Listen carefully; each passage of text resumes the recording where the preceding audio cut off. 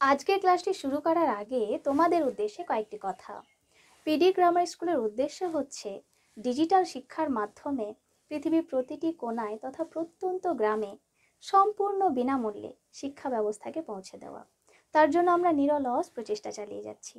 তো তোমরাও যাতে এই প্রচেষ্টায় সামিল হতে পারো তার জন্য তোমাদের প্রচুর শেয়ার করে যেতে হবে, যাতে করে পৃথিবীর প্রতিটি কোণায় তথা প্রত্যন্ত গ্রামে পিডি গ্রামার স্কুল পৌঁছে যেতে পারে। Basic to advance English and spoken English বা ইংরেজিতে কথা বলার ক্ষেত্রে আজকের ক্লাসটি তোমাদের ক্ষেত্রে ভেরি ইম্পর্টেন্ট। কেন ইম্পর্টেন্ট তা তোমরা আজকের ক্লাসটি করলেই বুঝতে পারবে। বেশিরভাগ ইংলিশ গ্রামারে ও ইংরেজিতে কথা বলার ক্ষেত্রে আমরা প্রায় 99% ভার্ব ব্যবহার করে থাকি। তাহলে আজকের ক্লাসে তোমরা যদি ফর্মস অফ ভার্ব মানে V1, V2, V3, V4 and V5 সম্পর্কে জেনে নাও, তাহলে ইংরেজি গ্রামার শেখার ক্ষেত্রে প্রায় 50% এবং ইংরেজিতে কথা বলার ক্ষেত্রে প্রায় 85% তোমাদের কাজ এগিয়ে থাকবে। তাহলে আজকের ক্লাসটি তোমাদের ক্ষেত্রে ঠিক কতটা ইম্পর্টেন্ট তোমরা বুঝতে পারছো? Yes sir. Let's discuss in detail. তোমরা মনে রাখবে ভার্বকে দুই ভাগে ভাগ করা হয়, এক রেগুলার ভার্ব বা উইক ভার্ব আর একটা হচ্ছে ইরেগুলার ভার্ব বা স্ট্রং ভার্ব। তাহলে রেগুলার ভার্ব বা উইক ভার্ব কাকে বলে? তোমরা মনে রাখবে যে সকল ভার্বের প্রেজেন্ট ফর্মের সাথে ডি, ইডি বা টি যোগ করে পাস্ট ফর্ম বা পাস্ট পার্টিসিপল ফর্ম করা হয় তাদের বলা হয় রেগুলার ভার্ব বা ইরেগুলার ভার্ব। যেমন V1 মানে ভার্বের প্রেজেন্ট ফর্মকে বলা হয়, V2 মানে ভার্বের পাস্ট ফর্মকে বলা হয়, আর V3 মানে ভার্বের পাস্ট পার্টিসিপল ফর্মকে বলা হয়, আর V4 মানে ভার্বের সাথে যে আইএনজি থাকে সেই আইএনজি ফর্মকে বলা হয়, আর V5 মানে ভার্বের সাথে এস বা ইএস যোগ করে যে ফর্ম গঠন করা হয় সেই ফর্মকে বলা হয়। ওকে, তারপরে দেখো V1, V2, V3, V4, V5 এই ফর্মগুলো তোমাদের লিখে দেওয়া হয়েছে, ভালো করে লক্ষ্য করো। কি রয়েছে? চেঞ্জ মানে হচ্ছে পরিবর্তন করা। তাহলে চেঞ্জের V2 বা পাস্ট ফর্ম কি হবে? চেঞ্জড হয়েছে। দেখো এখানে শুধু ডি যুক্ত করা হয়েছে। কেন ডি যুক্ত করা হয়েছে?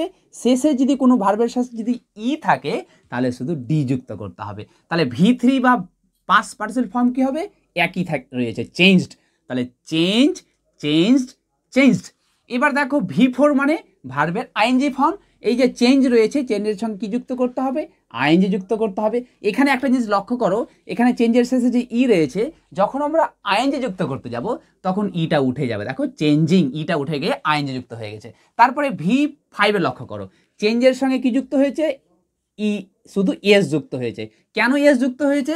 যেহেতু চেঞ্জের সাথে আগে থেকে ই রয়েছে, তাই জন্য এখানে শুধু আমরা কি যোগ করে দিয়েছি? এস যোগ করে দিয়েছি। তাহলে কি হচ্ছে? চেঞ্জের present form change, past form changed, past participle form changed, changing আর চেঞ্জেস। তারপরে দেখো লেখা রয়েছে ক্লোজ মানে হচ্ছে বন্ধ করা। তাহলে ক্লোজের পাস্ট ফর্ম ক্লোজড, শুধু এখানে ডি যুক্ত হয়েছে কারণ শেষে কি রয়েছে? ই রয়েছে।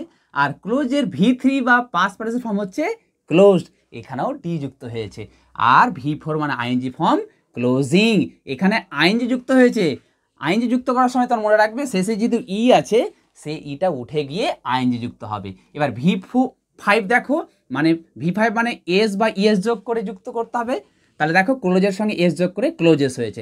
নেক্সট দেখো লেখা রয়েছে লাই মানে মিথ্যা কথা বলা। ওকে, তাহলে লাইয়ের পাস্ট ফর্ম লাইট, শুধু ডি যুক্ত করা হয়েছে।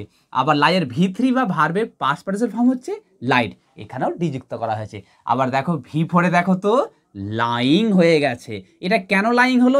LYING কেন হলো?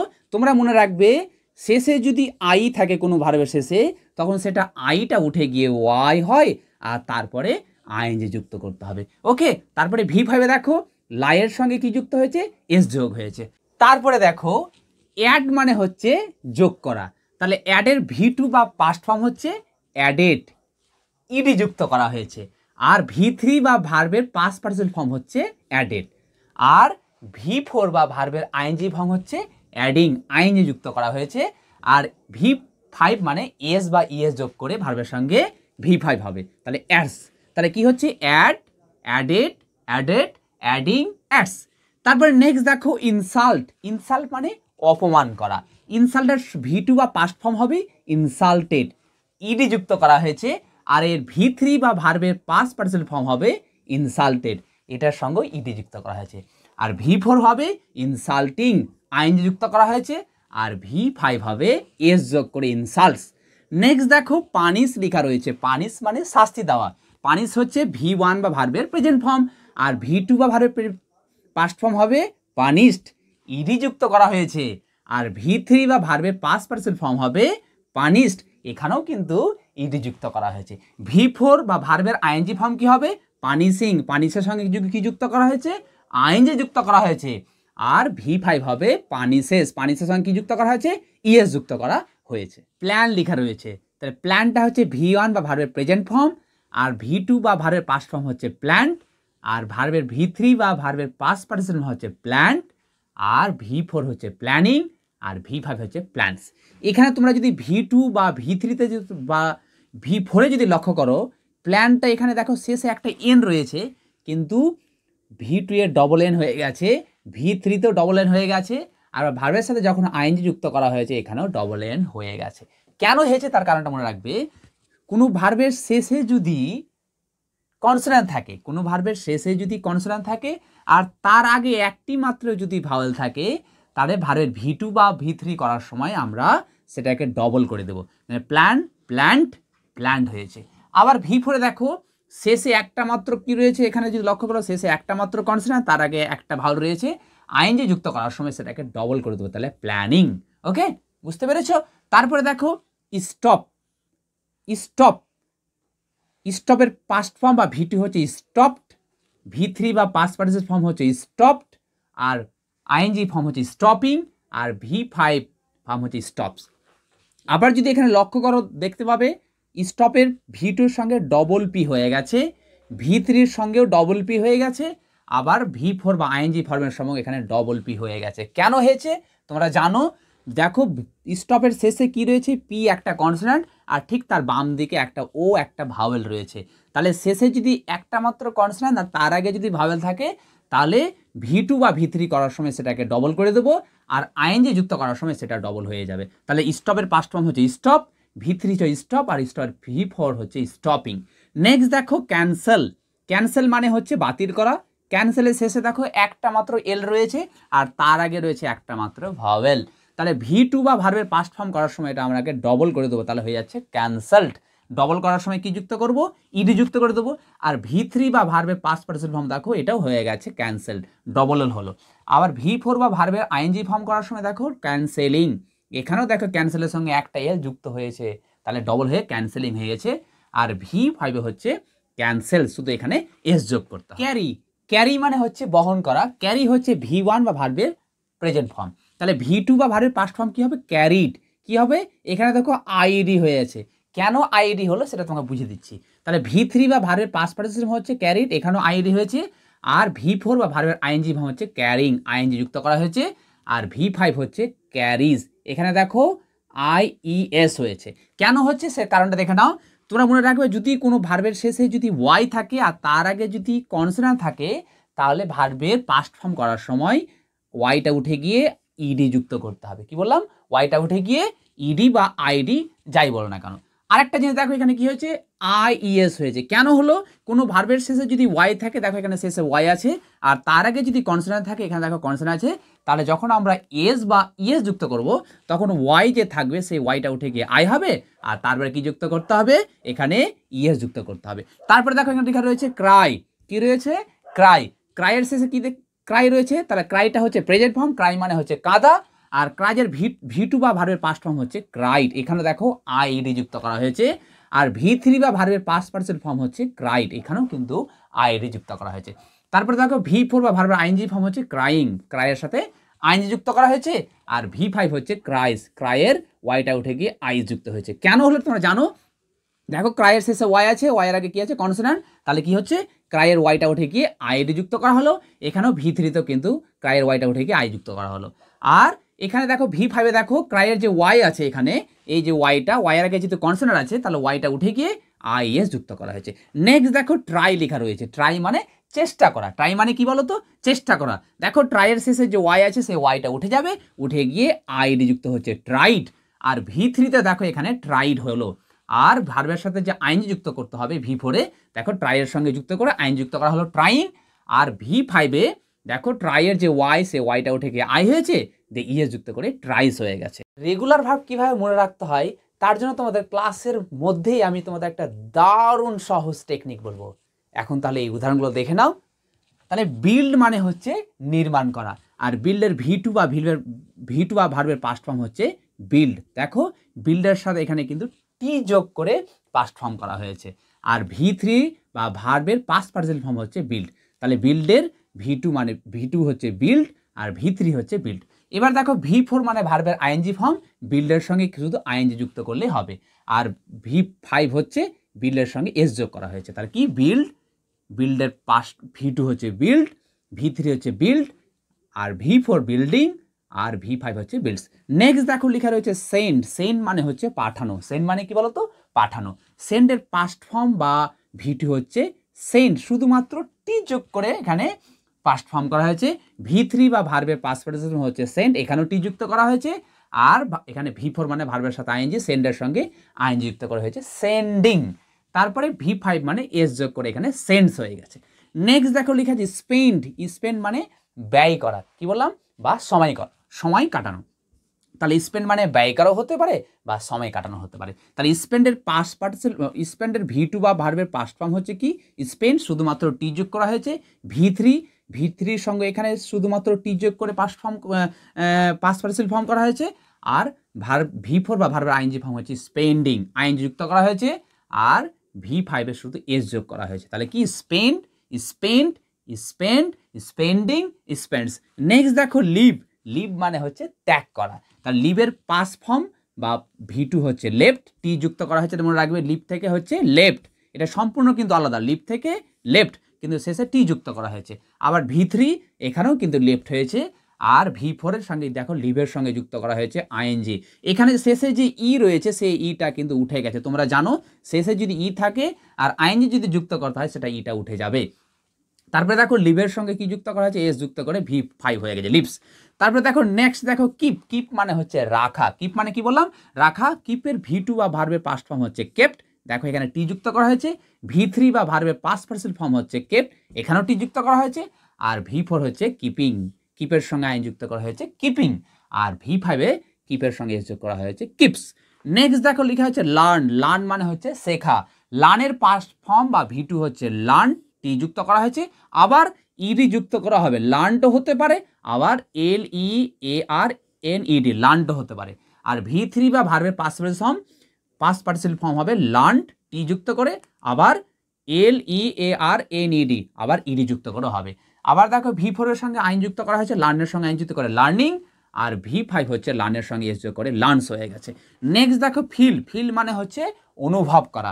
ফিলের ভি2 ফেল্ট হয়েছে, FELT মনে রাখবে তোমরা। ফিলের পাস্ট ফর্ম বা ভি2 হচ্ছে ফেল্ট, আর ফিলের ভি3 বা ভার্বের পাস্ট পার্টিসিপল ফর্ম হচ্ছে ফেল্ট, আর আইএনজি ফর্ম হচ্ছে ফিলিং। ফিলের সঙ্গে আইনজি যুক্ত করে ফিলিং হয়েছে, আর ভি5 হচ্ছে ফিলের সঙ্গে এস যোগ করে ফিলস হয়েছে।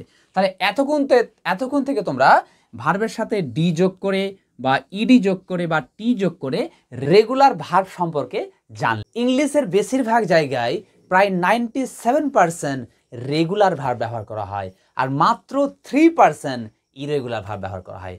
তাহলে তোমরা যদি এই 3% ইরেগুলার ভার্ব সম্পর্কে জেনে ফেলো, তাহলে রেগুলার ভার্ব তোমাদের হাতের মুঠে হয়ে যাবে। কারণ তোমরা জানো রেগুলার ভার্বের সাথে শুধুমাত্র ডি, ইডি বা টি যোগ করতে হয়। তাহলে চলো এই 3% ইরেগুলার ভার্ব সম্পর্কে আমরা ডিটেলসে জেনে নিই। ইরেগুলার ভার্ব বা স্ট্রং ভার্ব কাকে বলে সেটা তোমরা জেনে নাও।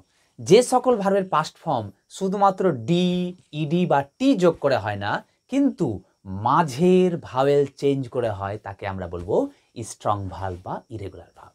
কিন্তু তোমরা মনে রাখবে পাস্ট পার্টিসিপল ফর্মের শেষে মাঝে মাঝে এন, এনি বা ইএন থাকে। যেমন ব্রেক মানে ভাঙা।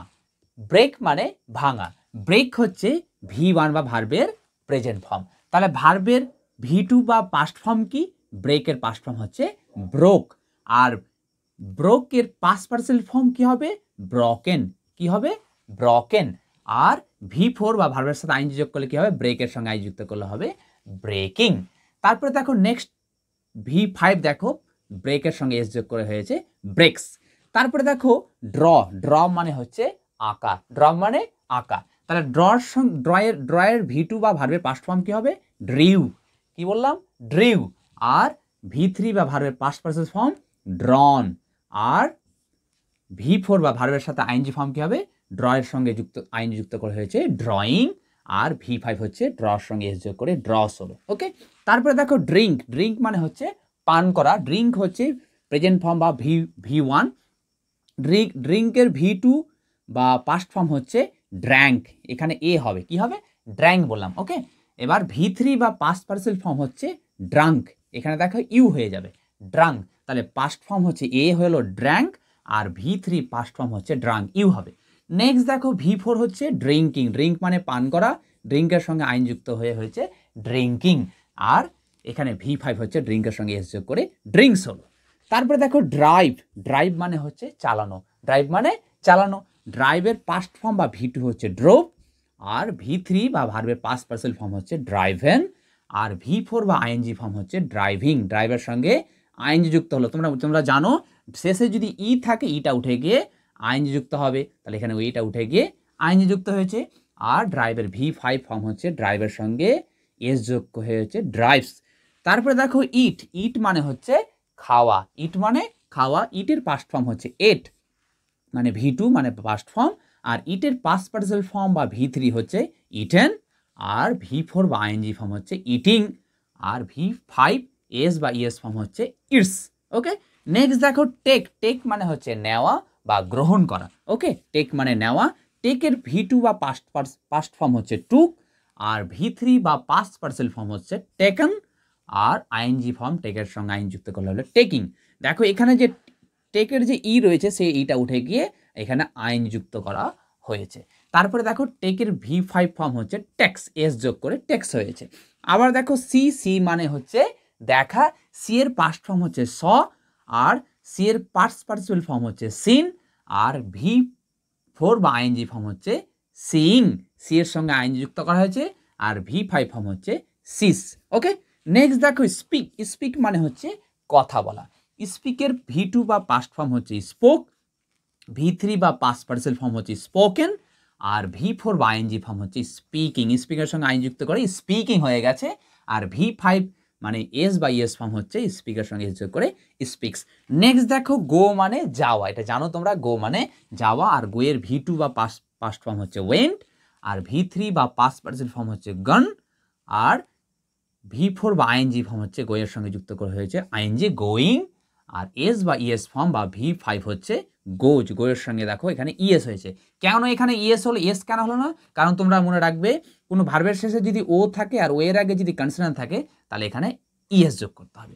তারপরে দেখো লেখা আছে গিভ, গিভ মানে হচ্ছে দেওয়া, গিভ মানে দেওয়া, গিভের পাস্ট ফর্ম হচ্ছে গেভ, আর গিভের পাস্ট পার্টিসিপল ফর্ম বা V3 ফর্ম হচ্ছে গিভেন, আর V4 বা আইএনজি ফর্ম হচ্ছে গিভিং। দেখো আবার দেখো এখানে শেষে ই আছে, ইটা উঠে যাবে, ওই উঠে আইএনজি যুক্ত হবে, আর V5 বা এস বা ইএস ফর্ম হচ্ছে গিভস, এখানে এস যোগ হয়েছে। নেক্সট দেখো ফরগেট, ফরগেট মানে ভুলে যাওয়া। ওকে, ফরগেটের V2 বা পাস্ট ফর্ম হচ্ছে ফরগট, আর পাস্ট পার্টিসিপল ফর্ম বা V3 ফর্ম হচ্ছে ফরগটেন, এখানে ডবল টি হয়েছে তোমার মনে রাখবে ফরগটেন, আর V4 বা আইএনজি ফর্ম হচ্ছে ফরগেটিং। এখানে দেখো ডবল টি হয়ে গেছে, কেন ডবল টি হচ্ছে তোমার মনে রাখবে, শেষে যদি কনসোনেন্ট থাকে কোনো ভার্বের শেষে আর তার বাম দিকে যদি একটা মাত্র ভাওয়েল থাকে তাহলে ডবল টি হয়ে গেছে। এখানে দেখো ফরগেটের সঙ্গে ডবল টি হয়ে গেছে, ফরগেটিং হয়ে গেছে, আর V5 ফর্ম হচ্ছে ফরগেটস। ওকে, এখানে এস যুক্ত হয়েছে। তুমি যদি এই ইরেগুলার ভাবগুলোকে মাথায় রাখো তাহলে তোমার সাথে কেউ চ্যালেঞ্জে পারবেই না। তাহলে দেখে নাও, ফল, ফল মানে পতিত হওয়া মানে পড়ে যাওয়া, ফলের পাস্ট ফর্ম হচ্ছে ফেল, আর পাস্ট পার্টিসিপল ফর্ম হচ্ছে ফলেন, আর V4 হচ্ছে ফলিং, ফলিং এর সঙ্গে আইনজি যুক্ত হয়ে গেছে, আর ফলের V5 হচ্ছে ফলস। ওকে, তারপরে দেখো রাইট, রাইট মানে লেখা, রাইটের পাস্ট ফর্ম বা V2 হচ্ছে রোট, আর পাস্ট পার্টিসিপল ফর্ম হচ্ছে রিটন। দেখো এখানে ডবল টি হয়ে গেছে, মনে রাখবে রিটেন লেখার সময় WRITTEN বা WRITTEN তোমার মনে রাখবে। তারপরে দেখো V4 বা আইএনজি ফর্ম হচ্ছে রাইটিং, এখানে রাইটিং লেখার সময় কিন্তু আবার এখানে ডবল টি হয়নি, একটা মাত্র টি হয়েছে। তারপরে V5 হচ্ছে রাইট, শুধুমাত্র এস যোগ হয়েছে। কেন এস যোগ হয়েছে তোমরা জানো, যদি শেষে ই থাকে তাহলে আমরা এখানে শুধু যোগ করব এস। নেক্সট দেখো থ্রো, থ্রো মানে ছোড়া, থ্রো মানে ছোড়া। তাহলে থ্রোর পাস্ট ফর্ম বা V2 হচ্ছে থ্রিউ, আর V3 বা পাস্ট পার্টিসিপল ফর্ম হচ্ছে থ্রন, আর V4 বা আইএনজি ফর্ম হচ্ছে থ্রোয়িং। দেখো থ্রোর সঙ্গে আইএনজি যুক্ত করা হয়েছে, আর V5 হচ্ছে থ্রোস, এস যোগ করা হয়েছে। নেক্সট দেখো কাম মানে হচ্ছে আসা, আর কামের পাস্ট ফর্ম হচ্ছে কেম, ওকে, আর পাস্ট পার্টিসিপল ফর্ম হচ্ছে কাম, আর V4 বা আইএনজি ফর্ম হচ্ছে কামিং। এখানে দেখো যে কামের যে ই আছে সেই ইটা কিন্তু এখানে আইএনজি যুক্ত করার সময় উঠে গেছে। তোমরা জানো যখন আমরা আইএনজি যুক্ত করব তখন এই যে ই থাকে সেই ইটা উঠে যাবে। আর কামের V5 হচ্ছে কামস, এস যোগ হয়েছে। নেক্সট দেখো ফাইট, ফাইট মানে লড়াই করা বা যুদ্ধ করা। তাহলে ফাইটের পাস্ট ফর্ম হচ্ছে ফট, পাস্ট পার্টিসিপল ফর্ম হচ্ছে ফট, আর V4 বা আইএনজি ফর্ম হচ্ছে ফাইটের সঙ্গে আইএনজি যুক্ত করা হচ্ছে ফাইটিং, আর V5 হচ্ছে ফাইটস, এস যোগ হয়েছে। নেক্সট দেখো স্ট্যান্ড, স্ট্যান্ড মানে দাঁড়ানো। স্ট্যান্ডের পাস্ট ফর্ম বা V2 হচ্ছে স্টুড, আর V3 বা পাস্ট পার্টিসিপল ফর্ম হচ্ছে স্টুড, আর V4 বা আইএনজি হচ্ছে স্ট্যান্ডের সঙ্গে আইএনজি যুক্ত করা হয়েছে, স্ট্যান্ডিং হয়ে গেছে, আর V5 হচ্ছে স্ট্যান্ডের সঙ্গে এস যোগ করে স্ট্যান্ডস। তারপরে দেখো রান, রান মানে দৌড়ানো। রানের পাস্ট ফর্ম বা V2 হচ্ছে র্যান, V3 বা পাস্ট পার্টিসিপল ফর্ম হচ্ছে রান, আর V4 বা আইএনজি ফর্ম হচ্ছে রানিং। এখানে দেখো রানের সঙ্গে আইএনজি যুক্ত করার সময় ডবল এন হয়ে গেছে। কেন ডবল হয়েছে এখানে দেখো, তোমরা এর আগে জেনেছো, আবার বলে দিই, কোনো ভার্বের শেষে যদি একটা মাত্র কনসোনেন্ট থাকে আর তার আগে মাত্র যদি একটা ভাওয়েল থাকে তাহলে আইএনজি যুক্ত করার সময় সেটা ডবল হয়ে গেছে, ডবল হয়ে যায়, তার জন্য রানের সঙ্গে আইএনজি যুক্ত করা হয়েছে। তারপরে V5 দেখো রানের সঙ্গে এস যোগ করে হয়েছে রানস। নেক্সট দেখো সুইম, সুইম মানে সাঁতার দেওয়া। তাহলে সুইমের পাস্ট ফর্ম হচ্ছে সোয়াম, সুইমের পাস্ট পার্টিসিপল ফর্ম হচ্ছে সোয়াম।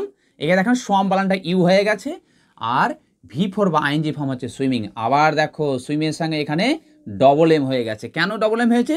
এই যে শেষে সুইমের এম দেখতে পাচ্ছ, এমটা হচ্ছে কনসোনান্ট, আর এম এর আগে একটা মাত্র কি রয়েছে, ভাওয়েল রয়েছে, তার জন্য সুইমের সঙ্গে ডবল এম যুক্ত করে হয়ে গেছে সুইমিং।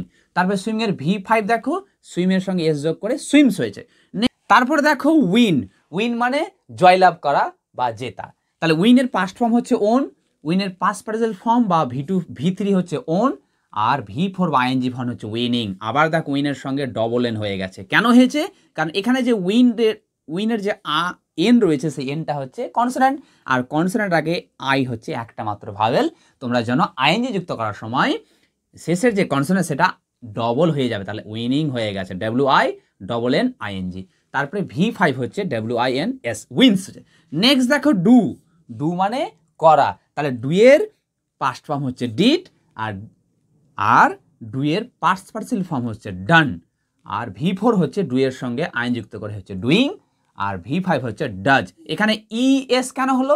তোমরা মনে রাখবে কোনো ভার্বের শেষে যদি ও থাকে আর ও এর আগে যদি কনসোনেন্ট থাকে তাহলে এখানে ES যোগ করতে হবে, ওকে। তাহলে কি হচ্ছে? Do, did, done, doing, does. এবার দেখো নিচে যতগুলো ভার্ব রয়েছে এদের কিন্তু V2, V3 এদের কিন্তু একই, ভালো করে এটা মনে রাখবে। তাহলে কাট, কাট মানে হচ্ছে কাটা, কাট মানে কাটা। তাহলে কাটের পাস্ট ফর্ম বা V2 হচ্ছে কাট, কাটের V3 হচ্ছে কাট, আর V4 বা আইএনজি ফর্ম হচ্ছে কাটিং। এখানে দেখো কাটিং করার সময় ডবল টি হয়ে গেছে। তোমরা জানো শেষে যদি কনসোনেন্ট থাকে আর তার আগে যদি ভাওয়েল থাকে তাহলে সেটা ডবল টি হয়ে আইএনজি যুক্ত করতে হবে। তাহলে কাট থেকে কাটিং, আর V5 হচ্ছে এস যোগ হয়ে কাটস। নেক্সট দেখো শাট, শাট মানে হচ্ছে কি করা? বন্ধ করা। শাট মানে কি করা বলো তো? বন্ধ করা। তাহলে শাট, শাটের V2 বা পাস্ট ফর্ম হচ্ছে শাট, V3 বা পাস্ট পার্টিসিপল ফর্ম হচ্ছে শাট, আর শাটের সঙ্গে কি যুক্ত করা হয়েছে? ডবল টি হয়ে গেছে। তাহলে কি হলো? শাটিং। কেন ডবল টি হলো? তোমরা জানো শেষে কি রয়েছে? কনসোনেন্ট, তার আগে রয়েছে ভাওয়েল, তাহলে আইএনজি যুক্ত করার সময় এখানে কি হবে? ডবল টি হয়ে শাটিং হয়ে যাবে। তারপরে দেখো লিখে আছে শাটের সঙ্গে এস যোগ করে হলো শার্টস, এটা হচ্ছে V5। তারপরে দেখো রিড, রিড মানে পড়া। রিড মানে কি বলো তো? পড়া। রিডের পাস্ট ফর্ম বা V2 হবে রেড। বানান কিন্তু একই, কিন্তু উচ্চারণ বলতে হবে রেড, RED, রেড, এরকম ভাবে উচ্চারণ করতে হবে, রেড। আর V3 বা পাস্ট পার্টিসিপল ফর্ম হচ্ছে রেড, আর V4 বা আইএনজি ফর্ম হচ্ছে রিডিং। রিডের সঙ্গে আইন যুক্ত করে রিডিং হলো, আর V5 হচ্ছে রিডের সঙ্গে এস যোগ করে রিডস। নেক্সট দেখো লেখা আছে হিট, হিট মানে আঘাত করা, হিট মানে আঘাত করা। তাহলে হিটের পাস্ট ফর্ম বা V2 হচ্ছে হিট, পাস্ট পার্টিসিপল ফর্ম বা V3 হচ্ছে হিট, আর হিটের আইএনজি ফর্ম হচ্ছে হিটিং। দেখো হিটের সঙ্গে ডবল টি হয়ে গেছে। কেন ডবল টি হয়েছে?